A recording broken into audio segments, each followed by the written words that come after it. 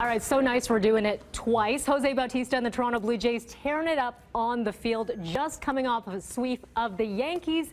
Now we're talking about this great golf tournament. This is all in support of the Bautista Family Education Fund. Welcome back, number 19 himself, Joey Bats, Jose Bautista, everyone. Too quiet in the studio. I know. Too quiet. They're all in shock and awe watching you right now. First of all, we got to say congrats again.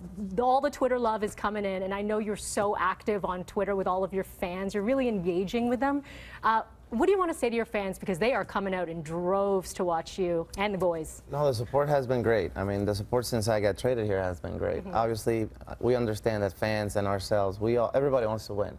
And the playoffs haven't been here in a while. We're looking to change that, but the momentum is great, the energy is awesome, and people are right behind us. So we love the support. Thank you. Yeah, you had an incredible weekend in New York. It was just like one after another. Your homer yesterday, that one, I felt like it was going to go way out of the park. It was gone, gone, gone. Do you think of it when you go up to bat? Do you think that you're going to hit a home run, or is it just, let's just see what I can do here? I'm not thinking, but I'm hoping. I definitely try. You know, I swing hard every time, and I try to hit the ball hard. It just happens to go over the fence every now and then, so I'm not going to complain when it does. Yeah, pretty amazing. Okay, let's talk about what's going on today.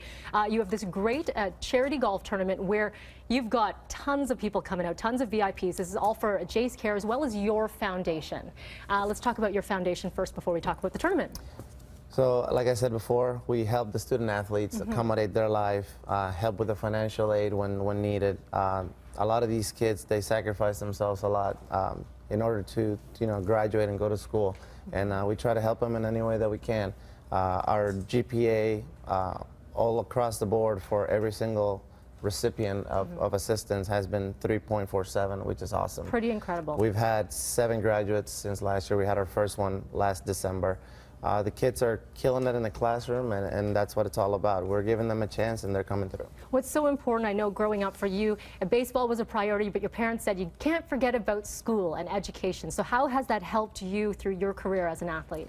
That's right. That's exactly the message that I received at home. I could only play baseball after I got my schoolwork done.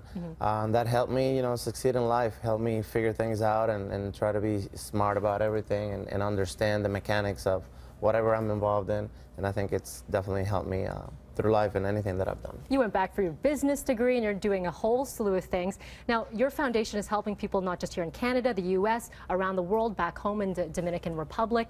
How does that make you feel now that you're helping all these up-and-comers? Because some of these kids from back home are sort of being scouted at age 12. Yeah, it's great to give back. It's great to assist others. You know, when I came here to the United States first, and then ended up here in Canada, I came because somebody else helped me, so I never forgot about that, and it's time to pay it back. I've been doing it for 4 years now, so it's something that you never forget, and then you try to pass it on to others, and hopefully those kids pass it on to somebody else at some point. So important. The tournament today, you've got tons of VIPs coming, so you've got some of your current teammates and past Blue Jays as well, right? Yeah, George Bell's coming out, some of the hockey guys, PK Subban's going to be there. We have musicians, Gord Bamford's going to be there. It's going to be a fun day. It's going to be really exciting, and we're looking, hopefully, that the rain holds up, and we're looking to have a lot of guys that can really play some golf. Josh Donaldson is a scratch golfer. It's going to be a great day. Izzy Donaldson's a good golfer? Great golfer. Really? Yes. I've got to ask you, since, Donaldson, you got Tulo, you've got Price, this is an incredible team right now. The morale seems to be way, way, way up there. It's been a while since we've seen it in the dugout like that. How are you feeling with the dynamic? Surprisingly, with all the dynamics and then the new people coming in, we're all getting along great. It's a great group of guys. Alex Antopoulos has done an awesome job, not only bringing in quality players, but quality people. So we're enjoying ourselves, and we're having a lot of fun winning ball games. Very cool. More information about the Celebrity Golf Classic is all on our website. You can learn more about the foundation as well as how you can help out. breakfasttelevision.ca. Lastly for you, you have the best handshakes. Can you show me just one?